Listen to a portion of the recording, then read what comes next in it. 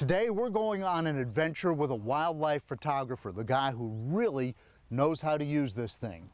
Let's get outside.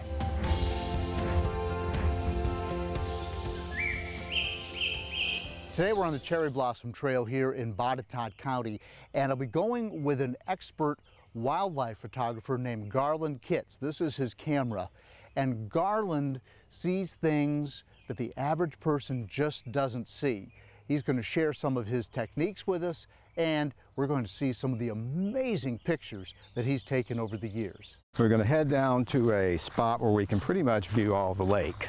Garland Kitts has a knack for capturing wildlife through the lens of his camera. After retiring 4 years ago, he's been able to devote several hours a day to the quest. And he's looking for pictures with a little something extra. A win is a shot that's in focus that is a little bit on the unique side. Not just a flat looking at a bird or an animal or anything else. It's something like a bird has a worm in its mouth, or it's hanging upside down on a tree. We joined him at Greenfield Park in Botetourt County, where the small lake nestled against the mountains attracts lots of wildlife. He's hoping to photograph a small, somewhat uncommon duck called a teal. I understand there's probably a couple of blue-winged teals out here, so hopefully we'll be able to see those. That'd be cool. On the way to his preferred spot, he suddenly stops. He heard something. So what are we looking for right here? We're looking for a yellow warbler to come flying back over. And you heard it first? Mm-hmm. Heard it first. An app on his phone listens and confirms it is a yellow warbler. Right. Kitts places a Bluetooth speaker on a branch and plays back the bird song. How important is patience? I think it's pretty important. And a couple minutes later, the bird homes in on the speaker. Here he is.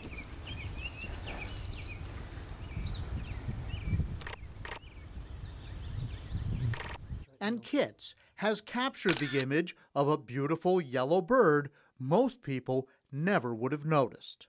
This has got kind of like a spotting scope ability on it. He's just back from California, where he captured images of peregrine falcons, which can dive at 180 miles an hour when seeking prey. When I first got there, the first thing I saw was the male peregrine setting maybe 15 yards from me on a limb on the side of the cliff. I mean, it's a perfect shot. But then came the shots with that little bit extra. And the male went out.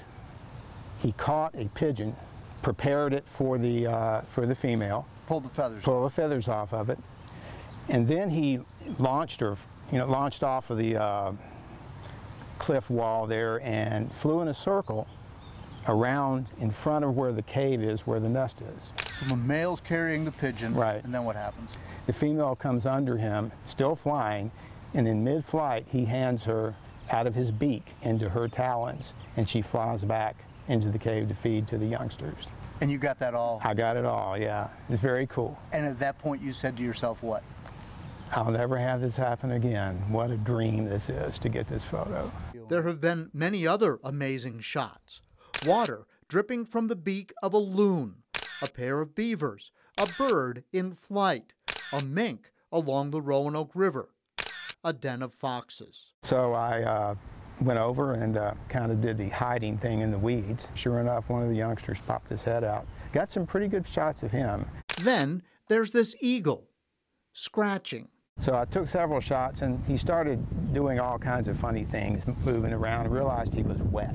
Then he started scratching his head. It's very cool to watch, almost comical in some ways. We walked on, hoping to find those small ducks, but again, birdsong interrupts. So we just heard an indigo bunting, and he's going to see if we can find it, call it in, take a picture of it. Once again, the song on the speaker. Once again, the reward, a bird I never would have seen. Always looking for something I haven't seen before. Beauty of birding is you never know. Kitts keeps a list of all the birds he's photographed. His life list includes more than 300 species. They might be floating in that area where the blue heron was. We scan the entire lake and walk a couple of miles looking for those small teal.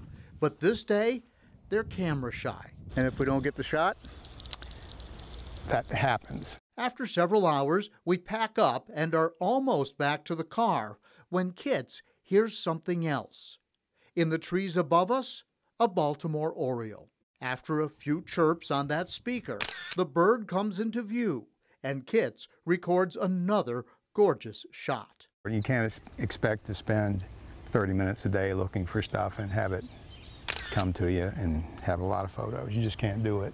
For Kitts, the Oriole is not one of those elusive birds he's never seen. It's not even a bird doing something particularly special. But it's a beautiful photo, and again, a bird I never would have noticed had I not been with someone who sees what the rest of us don't, who captures pictures, captures moments.